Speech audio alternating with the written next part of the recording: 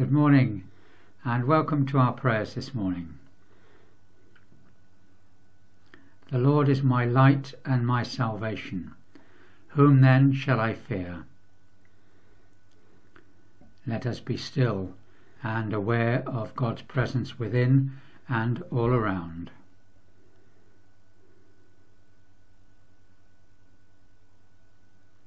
God of our days and years, we set this time apart for you.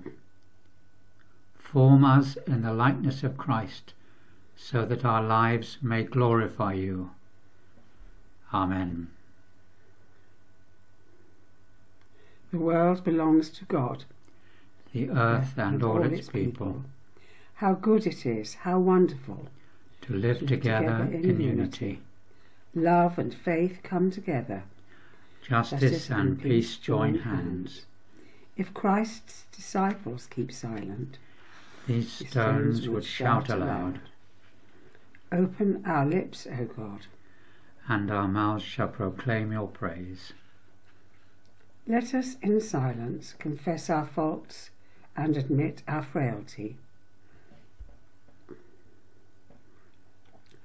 In a dark and disfigured world, we have not held out the light of life. Lord, have mercy. Lord, have mercy. In a hungry and despairing world, we have failed to share our bread. Christ, have mercy. Christ, have mercy. In a cold and loveless world, we have kept the love of God to ourselves. Lord, have mercy. Lord, have mercy. May God forgive us, Christ renew us, and the Spirit enable us to grow in love. Amen. Amen. This morning we are going to say Psalm 23 with a commentary written by Bishop Stephen. The Archbishops of Canterbury and York suggest that we pray this psalm every day during the current health crisis. When we are isolated and alone, we remember God is with us. We place our hands in his hands. The Lord is my shepherd, I shall not want. When we are tired and confused, he makes me lie down in green pastures. He leads me beside still waters. when we are worn out with worry, he restores my soul. He leads me in right paths for his name's sake. when we are sick and afraid, and if we lose those we love, Even though I walk through the darkest valley, I fear no evil, for you are with me. Your rod and your staff, they comfort me. when we face difficulties today and we hope for a better tomorrow, You prepare a table before me in the presence of my enemies. You anoint my head with oil, my cup overflows. in the face of trouble and difficulty of all kinds, we remember Jesus' promise of life beyond death. Surely goodness and mercy shall follow me all the days of my life, and I shall dwell in the house of the Lord my whole life long. Glory be to the Father, and to the Son, and to the Holy Spirit, as it was in the beginning, is now, and ever shall be, world without end. Amen. Our New Testament reading for today comes from the Gospel according to St. John, chapter 19, verses 1 to 16. Then Pilate took Jesus and had him flogged. And the soldiers wove a crown of thorns and put it on his head, and they dressed him in a purple robe. They kept coming up to him, saying, "Hail, King of the Jews!" and striking him on the face. Pilate went out again and said to them, "Look, I am bringing him out to you, to let you know that I find no case against him." So Jesus came out, wearing the crown of thorns, and the purple robe. Pilate said to them, "Here is the man." When the chief priests and the police saw him, they shouted, "Crucify him! Crucify him!" Pilate said to them, "Take him yourselves and crucify him. I find no case against him." The Jews answered him, "We have a law, and according to that law he ought to die because he had claimed to be the Son of God." Now when Pilate heard this, he was more afraid than ever. He entered his headquarters again and asked Jesus, "Where are you from?" But Jesus gave him no answer. Pilate therefore said to him, "Do you refuse to speak to me? Do you not know that I have the power to release you and power to crucify you?" Jesus answered him, "You would have no power over me unless it had been given to you from above. Therefore the one who handed me over to you is guilty of a greater sin." From then on, Pilate tried to release him, but the Jews cried out, "If you release this man, you are no friend of the emperor. Everyone who claims to be a king sets himself against the emperor." When Pilate heard these words, he brought Jesus outside and sat on the judge's bench at a place called the Stone Pavement, or in Hebrew, Gabbatha. Now it was the day of preparation for the Passover, and it was about noon.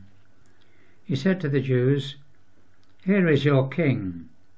They cried out, "Away with him, crucify him."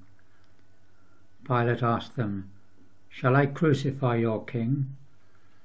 The chief priests answered, "We have no king but the emperor." Then he handed him over to them to be crucified. For the word of the Lord. Thanks be to God. We are commissioned to live so that we shine like lights which direct others onto God, the source of light. Let us pray to the God who loves us and loves our world. We pray for the worldwide church and for our congregation here in this community.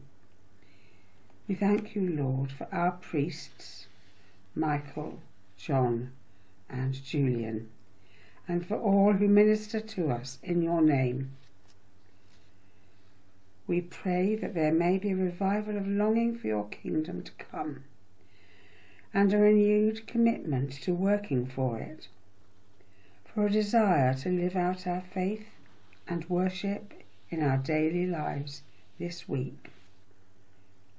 Come, Holy Spirit, set our hearts on fire. We pray for the nations of the world struggling with the coronavirus pandemic, climate change and conflict. We pray for all leaders and governments that they will govern wisely and with justice. We pray that all who have authority and power in our nation and our world may use it for good, upholding and instigating what is right and fair, and listening to the needs of those they represent. May we recognize our responsibility to support and stand up for God's values. We pray especially for Russia, for Turkey, and India. Come, Holy Spirit, and set our hearts on fire. We pray for this community, for our friends and neighbours, and for our families wherever they may be. We thank you for the spirit of communal service in this place, and for the kindness and consideration shown by many. We pray for our parish council, primary school, the Brook Surgery, the post office, shops and pubs. We pray that within our homes and communities there may be a new awareness of one another's gifts and needs, more sensitivity and respect in our relationships. May we reverence one another as fellow beings born of your creative love. Come, Holy Spirit, set our hearts on fire. We pray for all those who are suffering in any kind of way, physically or mentally, for the victims of war and terrorism, for refugees and the homeless, for those affected by flooding and other natural disasters, especially those affected by the dam burst in Uttarakhand province of northern India. In this community, we remember those whom we know: Julian, Wendy, Karen, Nina, Faye, and Jono, and all who are recovering from illness, especially from COVID.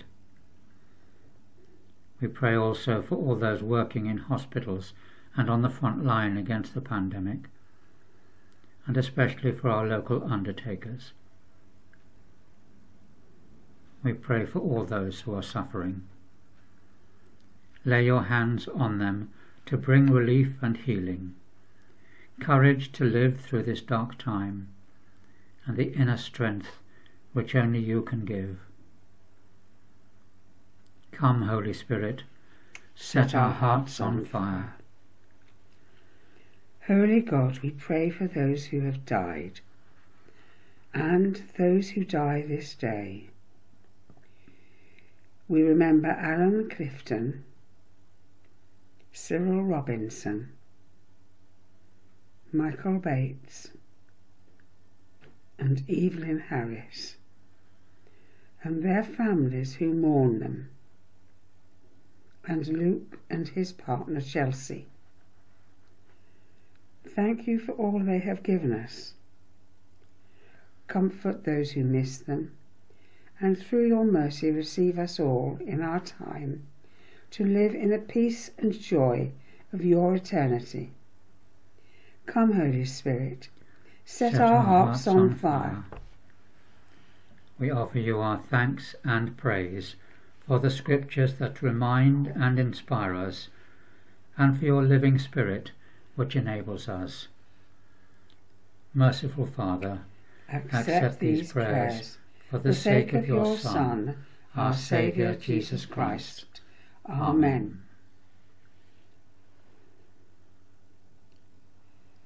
Almighty God, you have created the heavens and the earth, and made us in your own image. Teach us to discern your hand in all your works, and your likeness in all your children. Through Jesus Christ, your Son, our Lord, who with you and the Holy Spirit reigns supreme over all things, now and forever. Amen. Let us say together the prayer that Jesus taught us. Our Father in heaven, hallowed be your name. Your kingdom come, your will be done on earth as in heaven. Give us today our daily bread. Forgive us our sins, as we forgive those who sin against us. Save us in the time of trial, and deliver us from evil. For the kingdom, the power, and the glory are yours, now and forever. Amen. Father of light, from whom comes every good gift and perfect gift, keep us in the light of Christ, to shine in your world, that all may believe in you, through Jesus Christ our Lord. Amen. Amen.